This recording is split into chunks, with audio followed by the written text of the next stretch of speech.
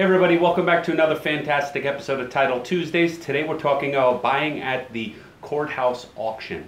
As always, my name is Kevin Tacher, the founder and CEO here at Independence Title, also known as your Title King.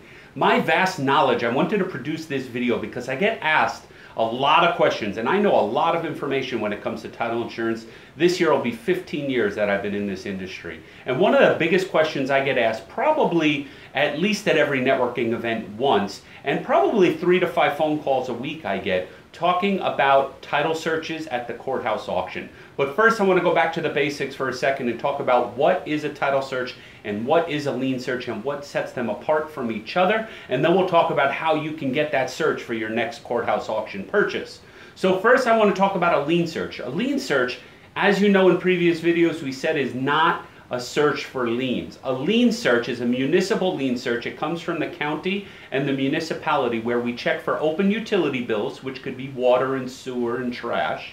We are going to check for code enforcement issues. It could be code enforcement violations, code enforcement fines, issues having to do with the code compliance department of the city or town that you live in. And then we also will check for, if requested by the buyer, depending on the contract, a permit search. Now, a permit search is very important to check for open, closed, and expired permits. They could be issues that occurred from many, many years ago that need to be reopened, rectified, and then closed. Okay, so and then what we're going to do with this search is we're going to review all of this data and we're going to tell you whether there's any code enforcement issues, there's any code problems, there's any permitting issues, or there's any utility issues. And some of these utility bills can be pretty significant. We also check for property taxes, but we do that in a title search and a lien search, and we also verify that ourselves. As you know, you've seen our NBC video against the Palm Beach County tax collector, where they did not take responsibility for verifying the taxes were paid on a property. So we like to order it in our title search, order it in our lien search, and also we give a call and verify. So that is a lien search. That ranges somewhere $150 to $300 depending on what the municipality charges. Then we're going to go to a title search. A title search is actually what's checking for liens. A title search is checking the history of the property recorded against the legal description. Now you know, as we've talked about in other videos, that title insurance and our searches are not tied to the property address. They are tied to what's called the legal description of the property. And you've seen how to figure out the legal description on previous videos, the short legal versus the real legal description of the property. So we check the legal description of the property and we check the names of the owners of the property to see if there's any liens, if there's any judgments, bankruptcies, foreclosures, divorces, open mortgages, maybe first mortgage, second mortgage, third mortgage, mortgages that were not satisfied previously. It could be judgments for car loans that maybe a borrower defaulted on.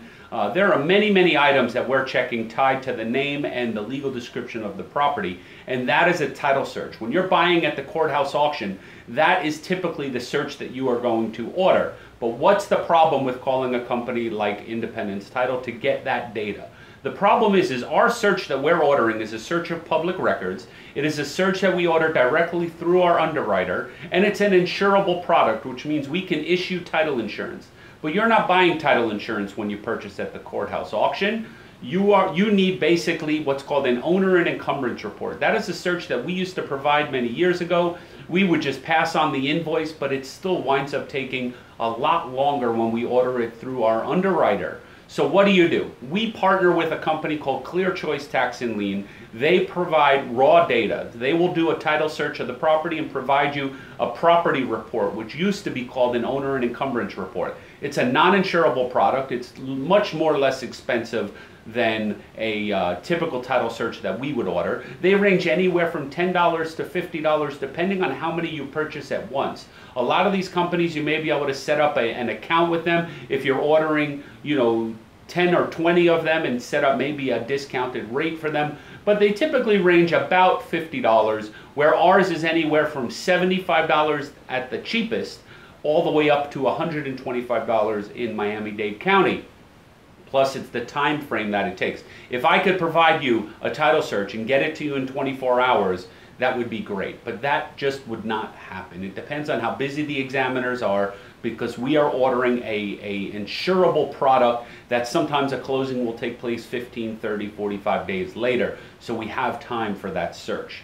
So you need to understand that you can go to a company like Clear Choice. You do not want to go to a title company. Sometimes you can find an in-house title company that has an examiner that does the actual examination in their office, so they can do the exam work for you. They'll charge you an invoice for it, and they earn that income as a source of revenue. But we would always just provide the invoice amount, so there is no revenue. It's a delayed in time. It's not in your best interest. If you want to buy property at the courthouse auction and do a lot of research on different properties, you need a company like Clear Choice Tax and Lien. I'll put their information below. Reach out to them. Don't forget to let them know you heard about this on Title Tuesdays, that we referred you over to them.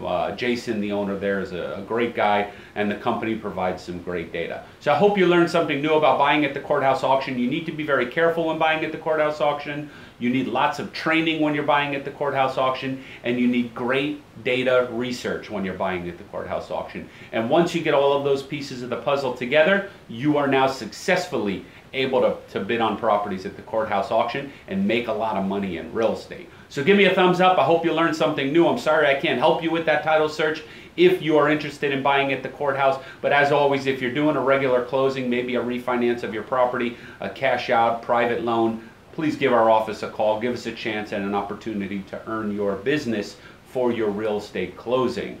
So thanks for watching. Thumbs up, comment below. Let me know a topic you want to hear on next week's episode. I'll be happy to produce a video that's geared to a topic that you would like to hear. Hopefully I know the information. If not, I'll learn the information, so this way I can provide you added value to take your business to the next level. So thanks for watching Title Tuesdays. My name's Kevin Tacher, signing off, and I look forward to seeing you at the closing table.